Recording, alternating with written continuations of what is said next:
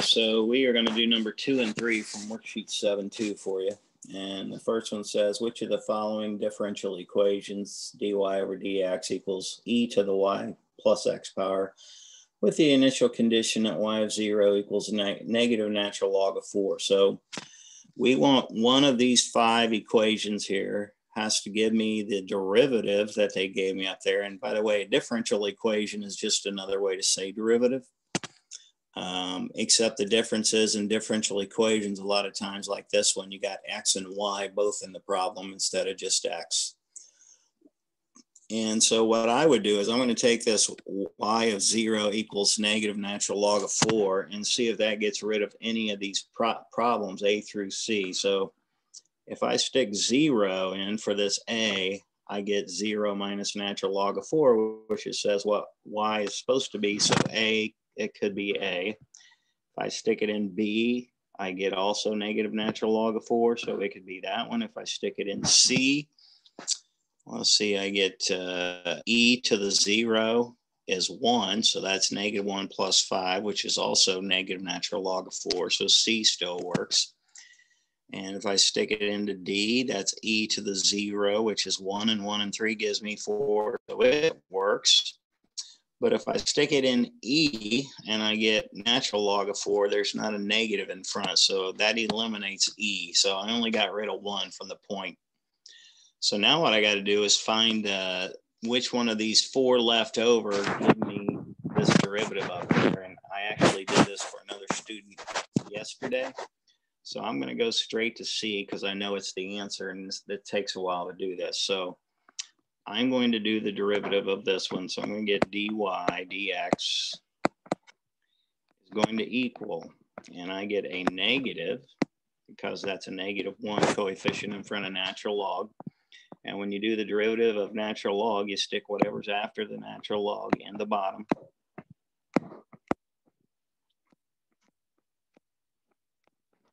And then you have to do the derivative of that thing in the top. So the derivative of negative e to the x power is negative e to the x power. So that's the answer right there. Now, before I keep going, I'm going to put a plus sign here and here and change those to pluses because 2 negatives make a positive. So I'm left with this deal right here. Now, what I need to do now is I've got to change some of this around. So like if I have the fraction 2/5, I could rewrite that as 1/5 times 2. Because I could take 2 over 1 and move it to the right and split them up. And the reason I'm doing this is I've already got, I know up here I've got to have e to the y plus x power. And just like the old days, oh my. All right, my screen just went huge on me, so hold on here. What the heck happened? Let's see if I can do this.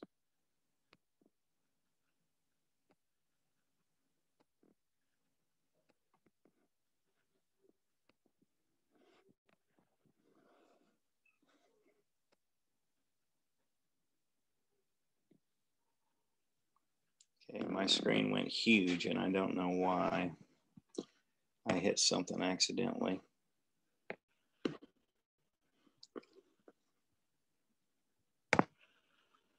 There, I got it back. Okay. So anyway, down here with this thing, I am going to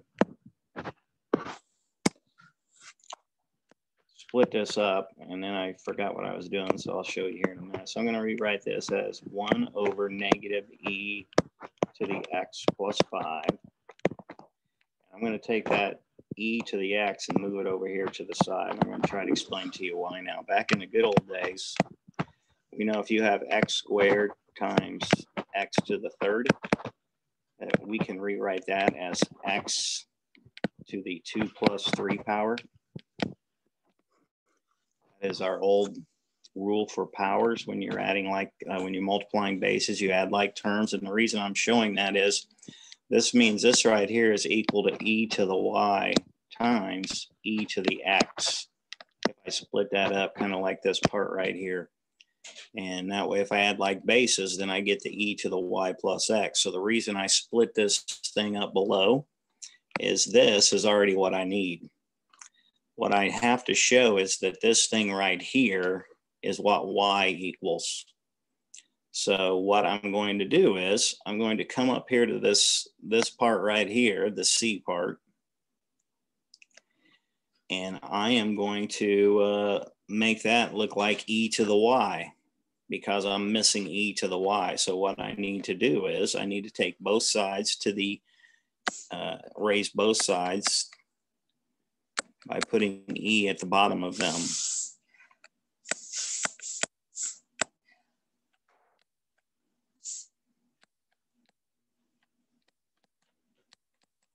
And again, my whole goal is I want to show that this e to the y right here is going to equal this part on the right. And when I simplify that part on the right, I need it to look like that. So I can stick e to the y in for that. And so this is pretty hard. So what you need to know is some rules for natural logs. And since whenever there's a number in front of a natural log, like we got this negative sign, I can move that -1 up to the power, and that gets rid of the number in front, makes it a 1. So something we're supposed to know about e and natural log is they are inverse operations. So these two things cancel each other out. So I get e to the y is equal to, and since that's a -1 exponent, I can move that down to the bottom and make it to the first power, which means I don't need parentheses anymore. And I get that right there. Well, if you look at that and you look at what I have circled over here on the right, they're exactly the same. So that means over here, I can stick e to the y in for that, and I still have that times e to the x, which ends up equaling e to the y plus x because of all the exponent rules we talked about. So C is the answer. So that is a really, really tough problem. Do you guys have any questions on any of that right there? No, I don't. Okay. So that is really hard. Then I'm going to erase what I've written, and I'm going to go ahead and do the number 3. So I got to move this down some. So give me a sec. So this one is going to be kind of similar to that. I'm wanting to, again, if this says if I plug in 0, I'm supposed to get 5. So I'm going to plug in 0 for all the x's and see which y's give me 5 out. And then I'll have to do the derivative of those until I find the one that works. And again, because of this video, I'm going to do the one that I know the answer is, because I did this yesterday too, but I didn't film it. So if I take 0 right here and I stick it into tangent x for x and get tangent 0, that's 0. So e to the 0 is 1, and 1 plus 4 is 5. So A gives me the right answer. Part B gives me 6, because e to the 0 plus 5 is 6. So this one can't work. E to the 0 again is 1, and I get 5 out for C. For D, tangent of 0 is 0, and 0 plus 5 is 5. And then for E, tangent of 0 is 0, and e to the 0 is 1. So that gives me out 5. So again, plugging in the numbers only eliminated B. So I'm going to do the derivative of this thing, and I'm going to do C, because I'm pretty sure, if I remember right, that's what we got yesterday.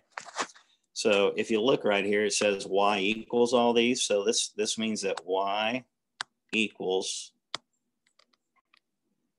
5e to the tangent of x power.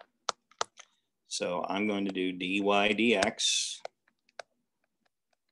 and I'm hoping that I'm going to get y secant squared x out of this over there to the left. So coefficient 5 stays the same. When you do a derivative of e to the tangent x, it's e to the tangent x, and then it's times the derivative of the tangent x, which is secant squared x. Okay, so I got that look right there. Well, if you look up here at the top, we had y equals this right here, didn't we? And isn't it y that I need to get in front of the secant squared? So because y equals that, and that's the same as this thing right here, that means I can plug in y for that. And that is what derivative I am looking for. So that's why C is the correct answer. Now, any of these other ones I would have done the derivative for, I would not have gotten that answer. I think I'll do one to show you that it won't work. So I'm going to do this one right here, that y equals tangent x plus 5. So when I do the derivative of this, get dy dx, and derivative of tangent is secant squared x. And the derivative of 5 is 0. So I'm done right there. There's no way to get a y to plug in with that to get this answer up here for the derivative. So that tells me that it can't be that one. And A and E would be similar in the way they work. I would not be able to get this look right here. That is what I need for this derivative.